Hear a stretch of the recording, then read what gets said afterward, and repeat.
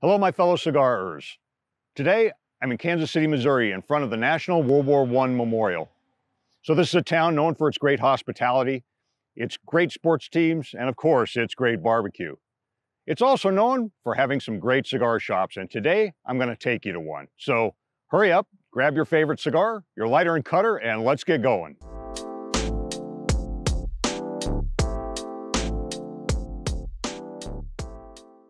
Welcome to Cigarers, the YouTube channel dedicated to passionate cigar smokers, their interesting and diverse stories, and their favorite, sometimes unique places to smoke. I'm your host, Dan Zender, and today we're at the old Westport district of Kansas City, Missouri at Fidel's Cigar Shop. Now, I was at Fidel's last night for a smoke, and I was highly impressed with the hospitality of the staff and all the people that I met there, so I thought I'd share it with you today. So come on in, let's take a look around. Fidel's is one of those special types of cigar shops that you find in historic districts spread throughout the Midwest. These places are some of my favorites. They allow patrons to relax and have a smoke in a setting that just can't be replicated in more modern locations. Even though Fidel's is in the bustling Westport entertainment district, once you walk through the doors, it seems like you've stepped into another era. The cigar cabinets line century-old walls. Hanging from the ceiling are chandeliers that could easily be as old. The cozy lounge has comfortable seating, a big screen TV, cigar lockers, and a small bar where, as a bonus, you can bring your own bottle. Let there be no doubt, the Kansas City Chiefs rule in Fidel's. It was in the lounge where I met this episode's Spotlight Cigarer, Daniel, who you'll meet in a bit, and where I took a few minutes after closing to speak with Nick Woods, the manager of Fidel's. So I'm here with Nick, the manager of Fidel's Cigars. Nick, nice to have you with us today. Yeah, thanks for having me. So tell me a little bit about the history of the shop. We opened in 1998. Four gentlemen got together. Two of them were brothers, and the other two guys kind of the powerhouse behind it, and they decided to open up a cigar shop down here in the heart of Westport. And yeah, so we've been here since then. It was interesting because there's a cigar shop down in the plaza that had already been doing lots of business. Like, you know, they've been there for like the past 50 years. So it was definitely a challenge to open up a cigar shop in Westport, but they went for it, and we ended up developing our own clientele of very loyal customers and our own kind of community here, which has been really nice. So Westport's like a kind of an entertainment for those that are watching that aren't from Kansas City or haven't visited. Yeah, it's kind of an entertainment area. Westport is the first mercantile district of Kansas City, so it was the first place where there were stores where you could actually purchase things. And it ended up becoming not just a place where you could purchase things, but a place of entertainment as well. So a lot of these buildings down here are really old. Yeah. The building that we are in right now is from 1857. I believe it is the 7th oldest building in Kansas City. Wow. So tell me about the customers.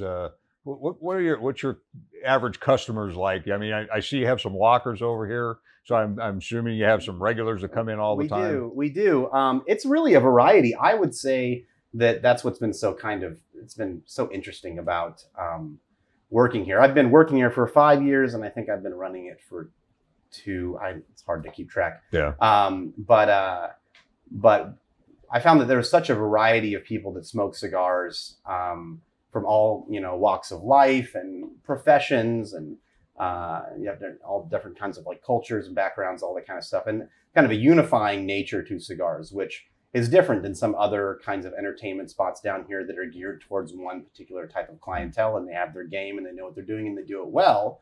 Whereas cigars tends to bring people together from all walks of life. And so, but I will say that, that we try to create an environment that is for people to relax, we're definitely an entertainment district, but this isn't some loud bump and party spot. This is a place to relax and enjoy your cigar, have a few drinks with your friends. And we have a very loyal customer base, people that appeals to them. Well, so you've hit on a key theme of the show, which is the unifying effect of cigars and the people that come in, the different cultures and races, creeds, religions, absolutely, sexes. Everybody comes in and they're brought together by, by the passion for their cigars, and that's really the thing that when I was in here last night and I came by and you were here and I had a cigar, and I was very impressed with the hospitality, which is, it's just one of the things that is, as a true cigarer, I like to see when I go to cigar shops around the country. Absolutely. I mean, we did chat a little bit, and I think we used up most of our good material last night when we were chatting, getting to know one another. But when you're in the zone and you're vibing with somebody like we were last night, those kinds of conversations, they just kind of happen. And I think that I use the phrase that the tobacco shop is the last demilitarized zone of race, politics, religion.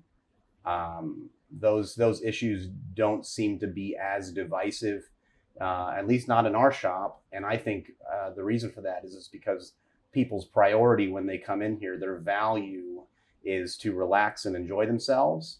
And they make an extra effort to not allow those things to disrupt them because they want to be able to enjoy themselves and relax. And that priority, that high value of wanting to enjoy your time and being intentional about enjoying your time, overriding something else that maybe might be a hot button in every other scenario, I think says something really special about tobacco. Yeah, so for the viewers, last night was November 4th, the night after election 2020. And I can tell you when we were in here, there wasn't a TV set to the election. Everybody was in here. Nobody was focused on, all the drama of politics of the day. So it was truly a pleasant, calming environment, which is kind of where you want to go. You come to have a cigar and relax. And that's the thing that I think takes a second to, you have that cigar, you calm down, you have that interchange, those interesting discussions with folks. I think it shows that certain things have the capability to override those things that seem to be so insurmountable in other scenarios. Yeah. And I think most cigar smokers would, at least in my experience, would agree that they value that so much and they enjoy it so much, and it's such a unifying activity that it just brings so much positive energy in that regard that it overrides those kinds of issues. So Nick, I got to thank you for letting me come in here and talk to some of your folks here, your clientele. I'm going to steal the demilitarized zone thing. I love it. The DMZ is. The DMZ. I love it. That's a great one. It feels that way. It feels like a safe space. It feels like a place that everybody can just enjoy themselves. Well, I appreciate it. And so for any of the viewers out there, if you ever get to Kansas City and you get a chance to come down to the Westport district, I highly recommend that you stop in at Fidel's. I'm going to put a link to their website and their Facebook and the details below. And if you've been here and you're watching this episode, please put some comments down in the comment section about your experience at Fidel's. Enjoyed this shop. It was a great experience, and I highly recommend it next time you're in Kansas City to get your butt on down here and have a smoke with the fine folks at Fidel's. Thanks again, Nick. I really appreciate it. Thank you so much. Philip, one of the tobacconists at the shop, has introduced me to a true cigarer. Let's meet him. Hi, so I'm at Fidel's, and I'm with Daniel. Daniel's one of the regulars here. Daniel, tell me about yourself. Hi, I'm Daniel. I've been coming to Fidel's for about 7 years now. I got my start in the tobacco world here at Fidel's. I used to work here a little while ago. Fun fact, I was the youngest locker member here at Fidel's for a while. Still have my locker now. But a little bit about me. I am an executive pastor of a church, so I handle the day-to-day functions of operations and community involvement, and as far as making the ministry run smoothly. How long have you been smoking cigars? I had my first cigar at 17. I'm from Jackson, Mississippi. So that's around you don't have 8 to years. You don't 8 years have ago. Giving your age away. Yeah. About 8 years ago. Yeah, I'm pretty young. Pretty young. And do you remember what that first cigar was? My first cigar was a punch signature, actually. Yeah. Funny thing, I say my first real cigar was a punch signature. Before that, they had 5 packs for $11 at Walgreens of a brand called the Golden Band, and I had it in Muskogee, Oklahoma. Yeah, I was an Okie from Muskogee for a while. So, why do you come to Fidel's, besides the fact you used to work here? So I come to Fidel's, one, because it's in a part of the city, Westport, You have bars and restaurants and things like that. But really, I was the youngest cigar smoker that I knew. And there was a lot of older guys that used to come to Fidel's, and they kind of put me under their wings and taught me all about cigars and about scotches and rum, whiskey, gin, removed mezcal. It was just all together. But they kind of adopted me as their little brother. I was the only male in my family, so it was cool having other male figures around and introducing me to cigars and teaching me things. I was one of the people that thought I knew it all already, and I didn't know anything about cigars. So I don't know. You probably don't know what a cigarer is, but let me define it to you. A cigar is somebody that's passionate about cigars, the cigar lifestyle, and the experience in meeting folks with it share, their passion for cigars. Would you consider yourself a cigarer? Most definitely. Okay, good. That helps. Yeah. Let me ask you a question. Where is the most unusual place that you smoked a cigar? That's a trick question, huh? Probably my bathtub. You were mentioned earlier that you have no problem smoking in your car. Smoking in the living room, bathtub, and it was a bubble bath too. So, are you married? I am. Recently got married. What's your wife think about you smoking inside the house? Okay, crazy thing is, I introduced my wife into smoking cigars because she thought I was going to a lounge and it was like undercover for something else. And she's like, you can't be there for like 6 hours just watching TV and sports and smoking cigars. So then I started bringing her and got her into cigars. And her cigar budget is a lot bigger than mine. But she doesn't mind too bad, especially if she's enjoying a cigar too. But yeah, and the guys here love my wife. I mean, when I go out of town, they say, do we need to get any bottles of wine for when she stops in for a cigar? They love her dearly. That's great. Making a family of her. Oh, yeah. So, who is the most famous or semi-famous person you may have smoked a cigar with?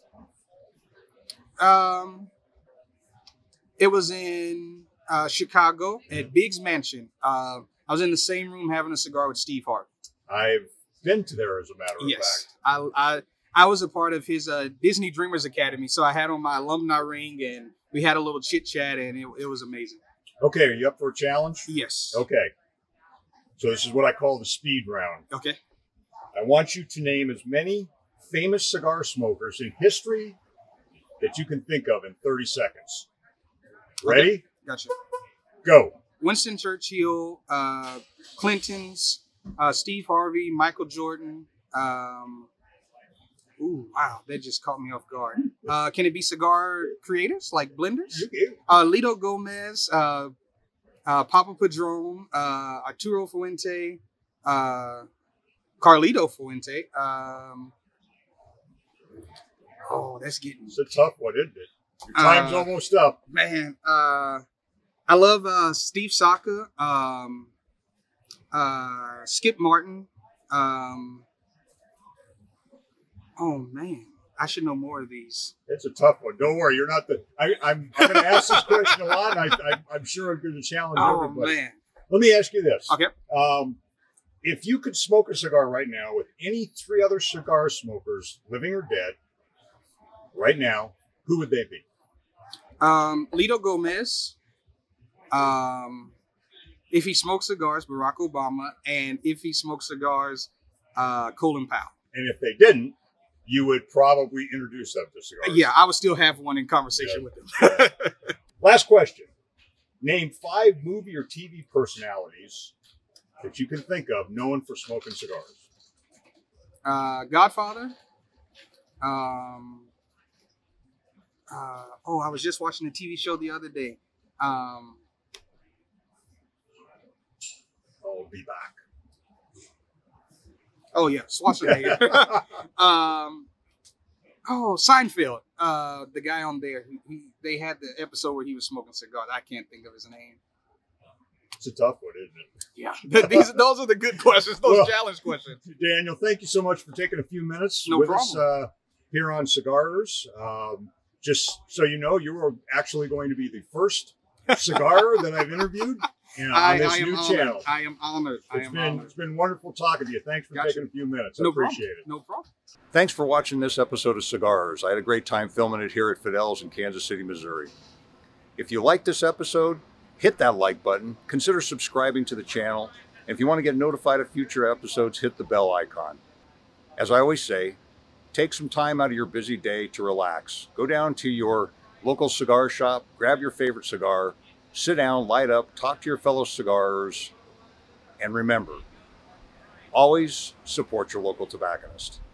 We'll see you next time. Watch the next video to meet more Cigarers. To learn more about the Cigarers concept and why I started this show, I encourage you to watch episode 1. And hey, don't forget to subscribe.